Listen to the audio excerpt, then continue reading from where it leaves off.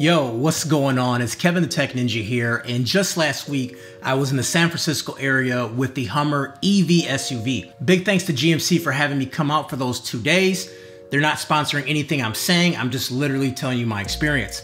Now, I'm not a car guy, I'm a tech guy, but these EVs are so full of tech that having a chance to check them out and talk about them is really great for me. So I'm not gonna go into the hardcore car stuff, but I'm gonna talk about the tech stuff and also my true experience driving the car. GMC planned a whole bunch of stuff, but due to weather in Napa Valley, we couldn't do a whole lot. There was an obstacle course and a few other activities, but those rained out. But the good news is, we had a lot of time to kill, so I had a chance to drive the SUV for roughly 5 hours in total, albeit in the rain, but I had a chance to just really experience the vehicle in rain and also just driving it without any other input, just my opinions. Okay, so let's talk about design. Very similar to the Hummer truck, it is full-sized and imposing. I mean, it's a Hummer when you look at it. Now, nothing about it screams EV, and that's the point. You know, it's just a Hummer that happens to be EV. And I think that's what GMC is doing with their strategy. With all the vehicles they're announcing, these are just huge, huge vehicles, and they're the same size as the gas-powered vehicles, but now they're EV. This SUV is nearly 16.5 feet long, it's 7.8 feet wide, and when driving it, it feels wide. It's pretty tall, which I have to step to get in, which I definitely appreciate, and it's very commanding over the road. Now, as far as EV specs, there are estimates out there, but nothing has been confirmed as of yet. Now, some of the higher end models can get up to 300 plus miles worth of range, and the lower end is 250 plus miles worth of range. There are gonna be 5 different trims with different specs on each one, and you can pause the video here to get a closer look, or you can even use my link down below to check it out. The version that I drove was the EV3X and is retailed for $111,000. The 3X stands for 3 motors, which equates to some serious speed and acceleration. We're talking crazy numbers up here, 830 horsepower and 11,500 pounds of torque. And I think the only way to access those actual numbers are WTF mode. And yes, there is a mode called WTF, and we'll talk about that later.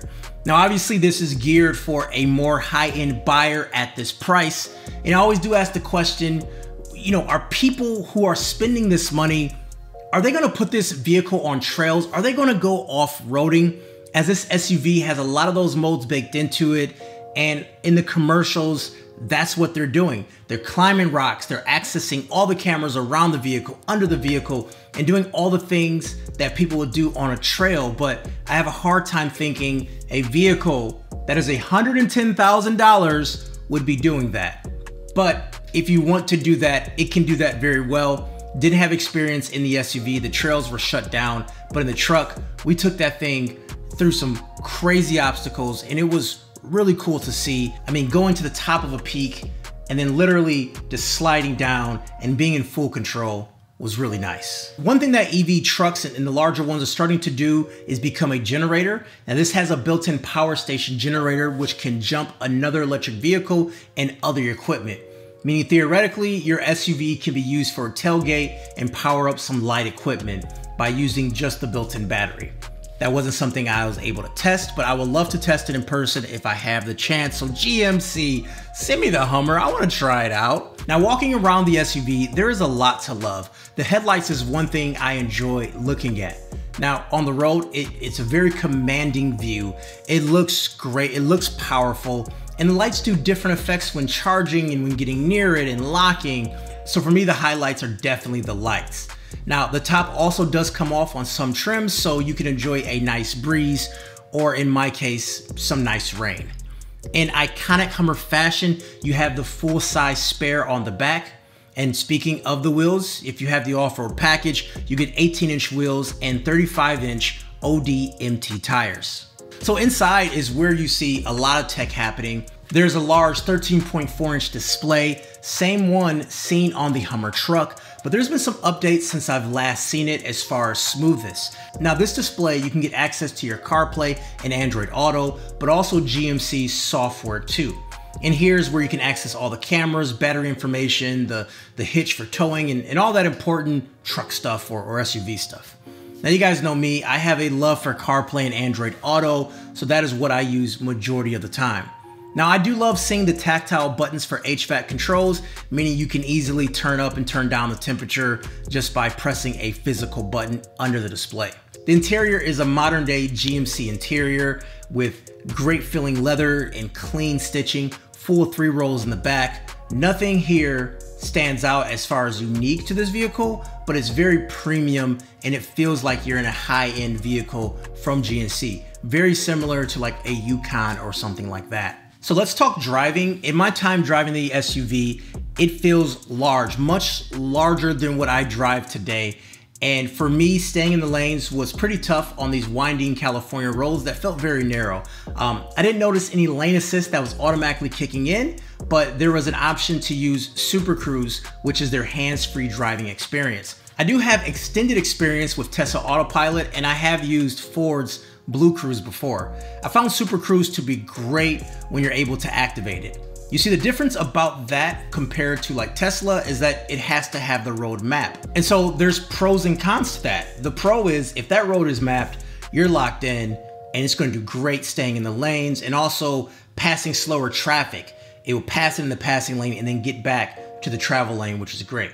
Now, the cons is that if it doesn't recognize the road, you just can't use it at all, even if the lines are well defined. So it's kind of this duality where it's great and very reliable, and then you can't use it. But they have added a ton of roads, so if you're in any sort of main interstate, you should be fine. But being honest, there were situations where I was on a main freeway, and then for some reason, it will disengage, and then I couldn't turn it back on for like 10-15 seconds. So obviously there's gonna be some bugs to work out.